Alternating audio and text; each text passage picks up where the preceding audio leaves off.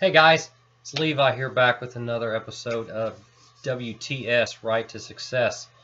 And I got to tell you, today had nothing to do with writing. But in a way it did have something to do with writing. How can it have something to do with it but something it's not? I didn't actually do anything with my writing. What I did is I'm fortunate enough to have a neighbor who's really an awesome guy. And he and I worked on the bathroom of a rental house that I've got. Cutting holes through the floors, running plumbing through. We put up a shower. We got things ready for the toilet to be installed. Basically some things I couldn't do by myself. And we spent most of the late morning, all afternoon working on that. And we got a lot of progress done. Now I'm down to things that I can do by myself again over the next week and a half. And but it ties into my writing, because when I get somebody into this rental house, that's going to be extra cash income. And I have mentioned in other videos about, doing what you can, where you can, with what you have, and making things happen. And one of these things is I happen to have a rental house that I've been working on for about 2 years now. And it's been taking me a while because I've just been doing it with these right here, not any other help except for today. And so I'm taking advantage of this to get it going so that I can have the income. I'm going to need a new vehicle. Starting to go farther and farther now with my elementary school presentations as an author, and I need a dependable vehicle. The one I've got runs, but there's things that need to be fixed, things that are wearing out, and I need something that's going to be dependable and that's going to get me there. And something that's going to carry bigger marketing props. What I've got right now will just barely fit into my Jimmy. I'm not going to get rid of the Jimmy though. I'm going to keep it and fix it up while it is still running, and eventually drive it a little myself, or I'll let one of my boys drive it when they get older, another 6 years or so when they go into high school. But the whole time today while I was working on this, as I sat here and I kept thinking, this income's going to help. This income's going to make something better. And if you've got the time, and let's say the money's tight, is there any way that you can do something that maybe you'll make a little bit more?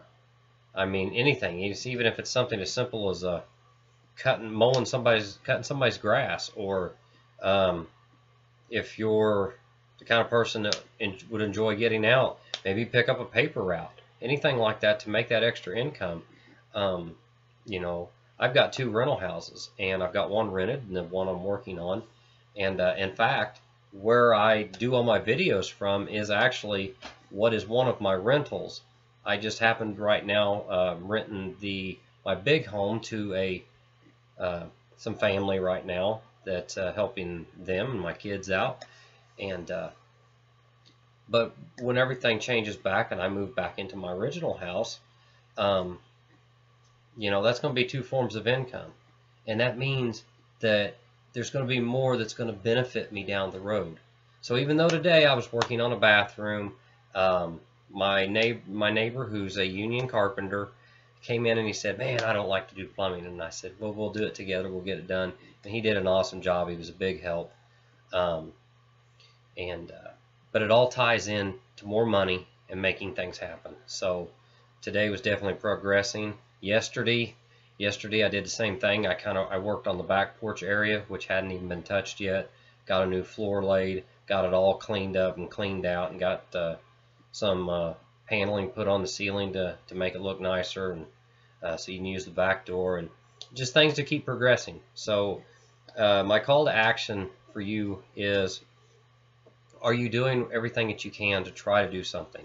Now, if it's something that you're legitimately not comfortable with, anything that goes against any kind of beliefs or anything, I definitely encourage you to be true to yourself. But if there's things out there that you can do, man, jump on the ball and make it happen. Get out there and do those things. Like I said, the worst thing I could do would be to let a house fall down that is perfectly savable, and now it's looking beautiful. It looks really nice inside, and it's going to be a good home for somebody, making me some income to put towards my writing and put towards things that I need. So whatever it is that you want to do, and it doesn't have to be writing, it doesn't have to be speaking. You know, if you're going to college and you need just a little extra money, if you got a little time on the weekend, is there something you can do part-time, or just, you know, $50, make $100, you know, any little bit helps. So what are you doing to make it happen? Because there's a lot of people out there that could have so much more. Man, if they just put just a little bit of time into it, and just a little bit of effort, or do something to make just a little bit more money, their doors are wide open. They would open up, and I have no doubt they'll open up for you if you're questioning about needing to do some more in your life. So that's WTS for today. Just get out there, do everything you can to make it happen. And if you ever doubt, just say, am I doing enough? So, and go out there and make it happen, guys. So see ya. Take care.